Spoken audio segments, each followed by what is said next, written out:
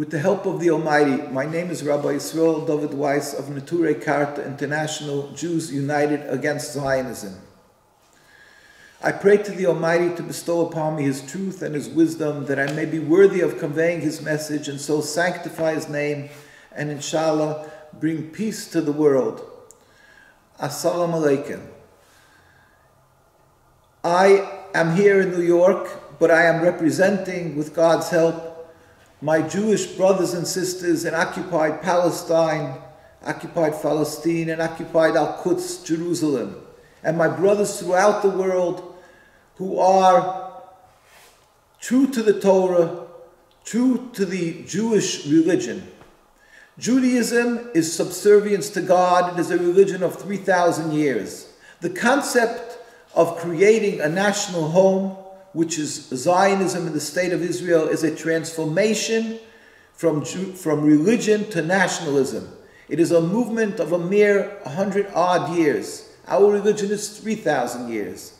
We are forbidden, because of our religion, since the destruction of the temple 2,000 years ago, to have 1 inch of Jewish sovereignty, even in an uninhabited land. And certainly, we are forbidden to create a land on the heads and shoulders of another people by stealing, by occupying the people of Palestine. This is a direct rebellion against God, and because we are Jewish, we are opposed to this, and we stand in solidarity with the Palestinian people.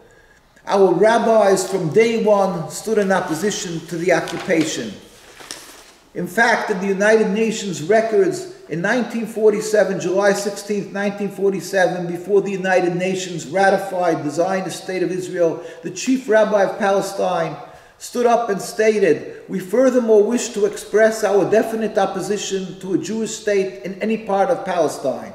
And since then, and even before, but since then, we've been standing and demonstrating in the hundreds of thousands, whether it is in Washington, D.C. or in the streets of Jerusalem.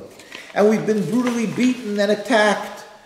We've been arrested by the Zionists because we are true to the Torah and we refuse to accept this evil, this criminal occupation.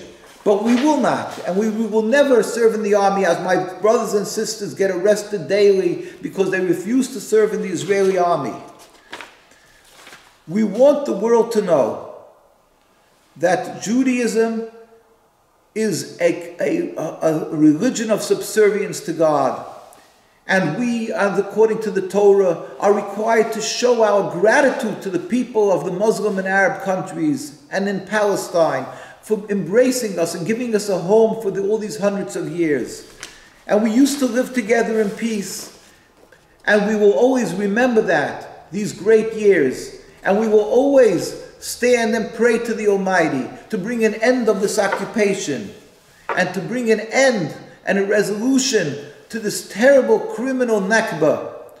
God will help with His compassion that this will end, as it says in the Torah, "Why are you rebelling against me? It will not be successful."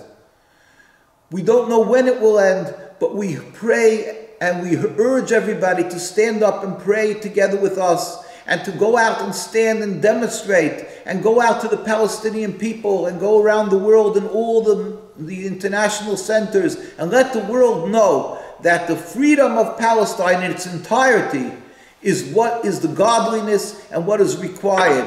We went to Baja Barajna, we were in Lebanon, we went to Sabra Shaltila, the refugee camps, and they gave us their keys to the homes, and they told us, we want to return to our homes, and we say, stand by them. This, with God's help, should be returned to the Palestinian people with an entirely free Palestine. Inshallah, God should help. It should happen sooner nowadays, speedily and peacefully. And I send my regards to all the Arab and Muslim people around the world. We want to live together in harmony with a free Palestine. Ultimately, may the Almighty reveal His glory throughout the world, where all humanity will recognize Him and serve Him in harmony and peace. Assalamu alaikum.